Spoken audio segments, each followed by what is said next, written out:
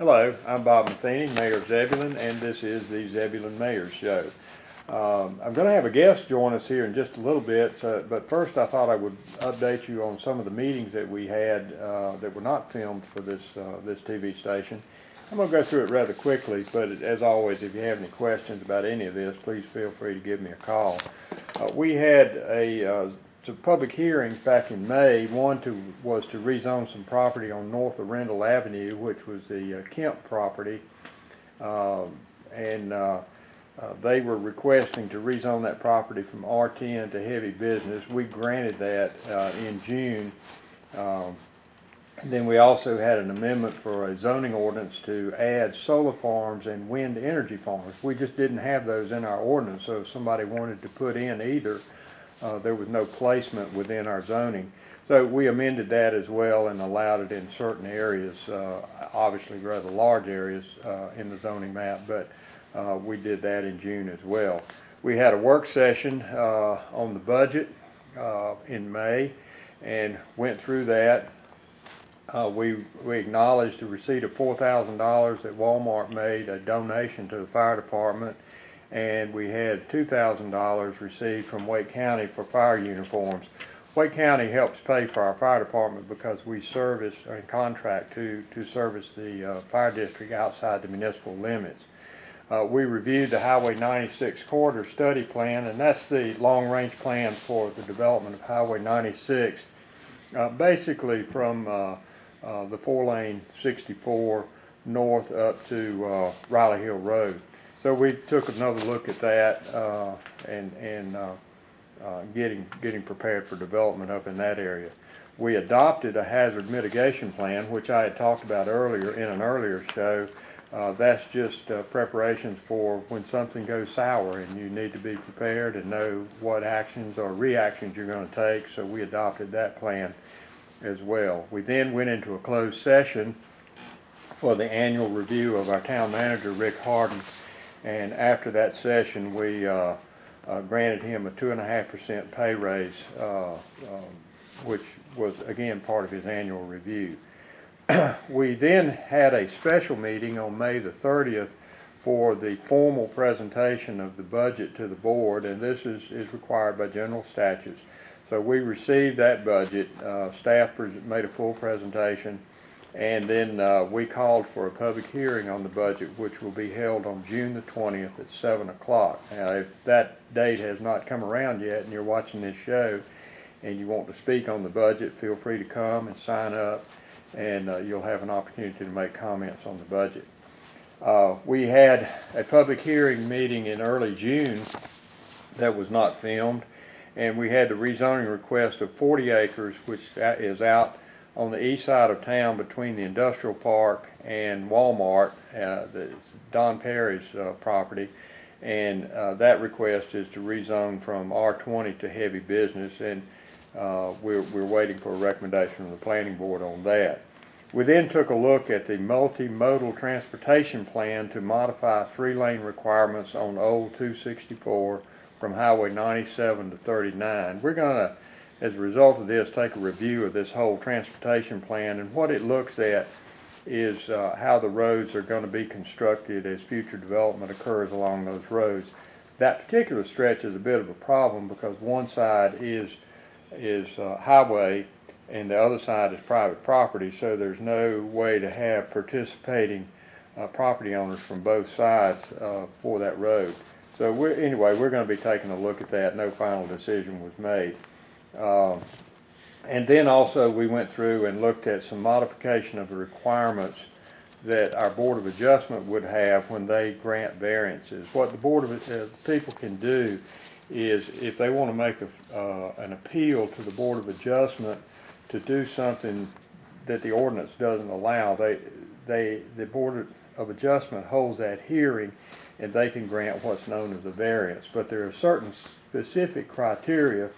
For example, it has to be, for the most part, something beyond the control of the individual. It can't be just because they want an exception. They have to have a specific reason. And so what we've done is better define those reasons.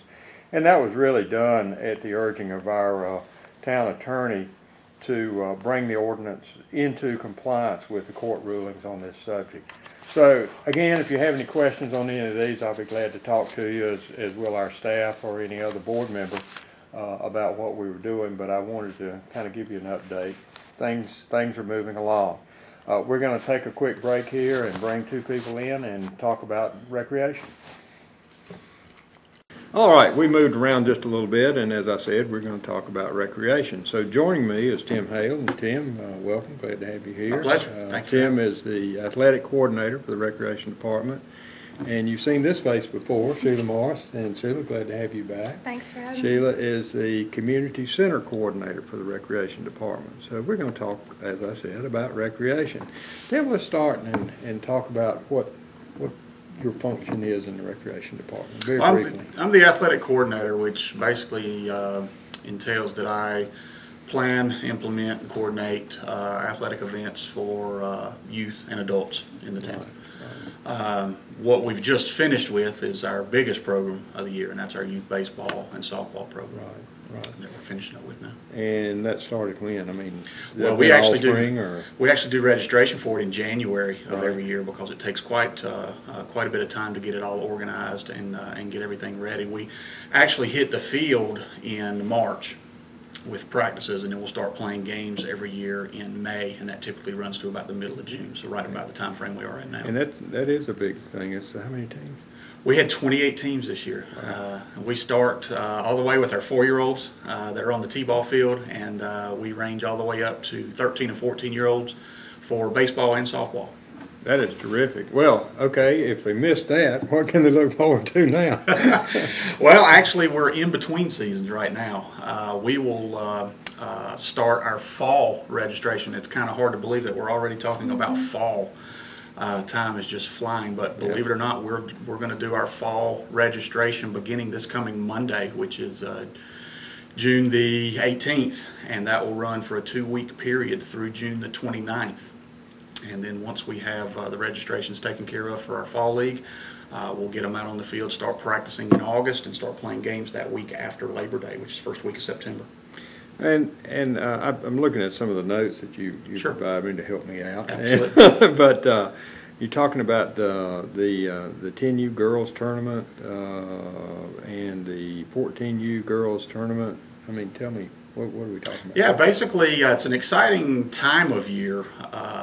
Every league that we offer in baseball and softball that is above age 7 and up offers an all-star opportunity, and the coaches within the league nominate players, and then the teams are selected. Once we have our teams selected, then we go play in district tournaments for each age group. If we're fortunate enough to win a district tournament, then you can advance on and play for a state championship. Now, within our district this year, we are playing host, our department will, for, as you said, the 10U girls, which are going to be 9 and 10-year-old girls. We will host that tournament at Zebulon Elementary School Park.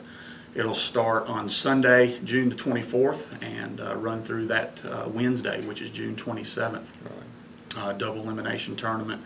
And then we'll go right in. Well, we have 1 day built in for rain, so I hope everything works out with that. And then we'll host the 14U tournament that Friday. So we'll just have 1 day to play with there. And that will be out at Community Park, and we'll have some more teams coming in for that. And like I said, those teams will compete, and with the winners going on to play in state tournaments, and those are all held in Smithfield this year for all the girls. Well, for the uninitiated, U is under, right? 14 and under, 10 and under. I mean, we've got people out here that 14 and under, like your mayor. I used not to, but with the 2 grandkids, I know now. I tell you, it's hard sometimes to keep track of. But that's what it is. It's 10 and under, right. 14 and under. You're exactly right. That is what that is referring to. Okay. Well, let's talk just a little bit more. You said something about fall baseball, softball registration. Anything else in the cooker? Well, we'll be that's where our priorities are right now as far as athletics go. We'll do the registration process for that. Again, now a lot of our time and effort in the next week or so will be in preparations for the tournaments that we just spoke about. But for league play, that's where our priority will be with that fall baseball and softball league. Not to get too far ahead, but once we do complete our fall baseball and softball, of course, we'll roll right into our youth basketball program that we offer during the wintertime. And maybe we'll get an opportunity to come back on at some point. Well, that's sort of what I was going to sort of describe is that you look after the outside, Sheila, you look after the inside. Basketball is inside. It is very much shared, and I think Sheila would tell you the same thing, that we have to be and communicate greatly in regards to I realize certainly that you do. So, well, Sheila, let's talk just a little bit about what summer programs we have at the community center. Right. We actually have a wide variety of programs that we facilitate. We do summer camps on a weekly basis. A lot of them are sport-based. Some of them are culture-based and art-based. But we grow every year. We offer something different, something new, and then we keep the same old that are always big hits. We also do an open gym for the teens that are 13 to 18 years old. They come in, they pay $1. We have a supervisor that comes in and they play basketball with their peers for an hour and a half once a week. So that's been a big hit. We've been doing that for a while. We did it last summer and we'll continue it this summer as well. Okay. The camps, you sort of touched on the camps, but can you give us a quick rundown again on those? Absolutely. Our sport-based camps, we have your typical, we just are completing our golf camp. Tomorrow's the last day for this week. We'll roll into tennis camp next week for ages 9 to 14. And then from there, we're going to have a soccer camp. We'll also do like your cheerleading, basketball, girls volleyball. In the past, we had your baseball and softball, but we found, as Tim described, where you go straight from your spring league and then some of them play your select and they play in the tournaments and then they go into fall. So we found the summer was their break time from baseball and softball. So it started to dwindle down. So we do those camps over Easter break and spring break now. So you won't see those camps this year. But those are sport-based camps. Well, you have art camps. What kind of arts? I mean, is it restricted to like painting, or is it? No, not necessarily. Multimedia, or we do have two that are more along the lines of your painting and drawing and doing crafts and making sculptures. The two art camps that we have this year with different instructors each. One camp will be based on art throughout time. So how cavemen did art and how art was in the 1800s, and it will grow each day. They're going to look at something different and have the chance to actually do art the way that was done during that time. And then the second art camp is art around the world. So they'll visit Africa, they'll visit Asia, they'll do art like American art, art from Spain. It'll be a little bit something every day, so they're getting to learn about art as well as do it themselves.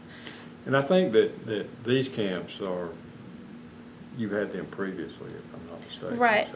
But you're kicking some new stuff in. Oh yeah. Let's talk about that in a minute. The newest camp this year, we've got several.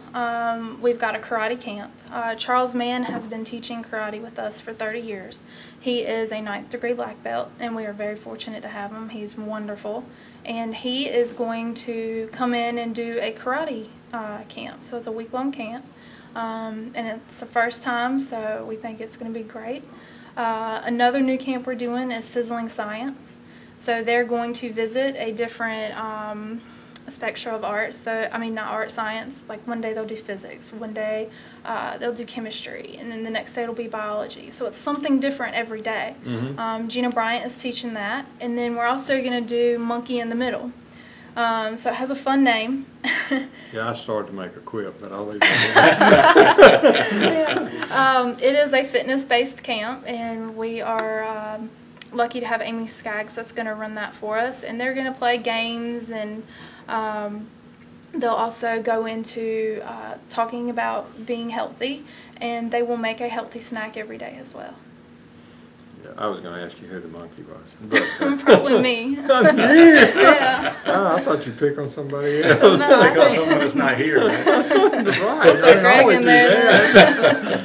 All right. Well, look, when, you said fall's not far away, but the end of summer's closer. What do you see coming up for the end of summer? Well, when we close out of summer, then we start going into like our after school activities. We've always done art 1 day a week after school. We do have kids fitness once a week. We will continue basketball opportunities for that teenage group. We've been working on trying to get some volleyball interest. We do have the capabilities of doing volleyball at the community center, and so we are just trying to get some families together to work on that. We also prepare for Tim's basketball league. Once November gets here, we're going into practices and in December as well. And so a lot of the building is dominated by that in the evenings and after schools. But we will continue any of our programs that are year-round as well. So. And what age groups are you reaching with these programs? I mean, it sounds to me like it's across the board and all. Yeah, we do programs from preschool on up to seniors. Preschool, like today, this morning, we had beginning sports, and so we've got a nice little group of kids. We are also going to do a preschool camp called Celebrate Summer in July, so it's going to be a lot of fun, and kids 4 to 7 can sign up for it. But then you go into our seniors, and we're going to have like a senior ice cream social in July. And so they pay $1. We're going to have ice cream, all your toppings. We're going to put out the pickleball. We're going to have the Wii on the big screen. We're going to have ping pong tables. We're going to bring cornhole and let them play cornhole as well. So we do try to reach everybody. We do Zumba classes for your adults. We're currently planning a summer adult league, basketball league. And so we try to reach everybody that we can. And you still have the morning walking program. Absolutely. Yeah. So it's probably one of our strongest programs that we have. They're coming in, we say it cuts off at 10, but they walk until about 2, and then as long as programs, as long as we don't have programs, we welcome them. Right. And if we're busy at the center, we've paved a walking track around one of the ball fields at Community Park, and 3 laps is a mile. Right. So. Well, how much does this cost somebody to participate? Each program has its own participation fee, registration fee. Most of our camps are $50 for town residents, $60 for non. You may see if you come to register, say for drama camp, it's $75 because it's 2 weeks. So some of that will change. Then we have a lot of programs that are free, like the walking group. We have a senior cards group that's free. We typically try to cover costs, and so if you sign up for Zumba, we're going to charge enough to cover the expenses that we have. So if you came to Zumba, you could pay $5 a class, or you could buy a couple classes. 7 is $25, and then all these programs, you'll have the additional $10 for non-residents. Yeah, I get asked that question. Well, I live in Zebulon. Why do I have to pay? Right. And, we get it a lot as well. Yeah, I know you do. And the thing is, we're proud of everybody that lives in this area, but there is a difference of living in town and paying town taxes and living out of town and using town services. Right. And that's the reason for it, pure and simple. I mean, this center and programs are subsidized with town tax dollars that the residents pay. So that's why there is an additional charge for non-residents. And it's, if you stop and think about it, it's fair. In my opinion, it is anyway. But I thought we might, might mention that. Yeah. It is. Well, okay, I want to get into these camps. How do I go about doing that? To get registered for camp, you can go online to townofzebulon.org. Under the Parks and Recreation Department, you'll see links to the summer camp registration form. You can fill that out. You can mail the filled out form and the payment via check to the community center, or you can come by the community center. You can come by town hall. We have the registration forms here as well. So that's all you need to do to get registered. And for each camp there is a deadline.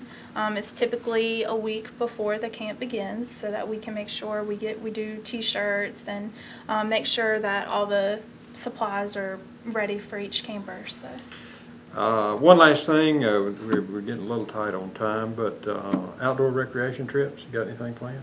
We do. This year we are doing a canoe trip and a sea kayaking trip. Last summer we did 2 canoe trips, and so they were very successful, and this year we're going to continue with that. We're going to do a canoe trip at the end of this month, and then mid-July we're going to head to Hammocks Beach and do their kayaking trail there, and we're excited about it. Sounds like a lot of fun. I know you had good participation last year. We absolutely did. So, anyway, well, I want to thank both of you for coming in. I know we got a little rushed on time here, but that's just the price we pay for Eastwake TV's schedule. But anyway, having said that, I do appreciate you taking the time to come in, and I appreciate what you do for the town. Our pleasure. Thank you. And thank you folks for watching. I hope you found this information useful, and we'll see you next month.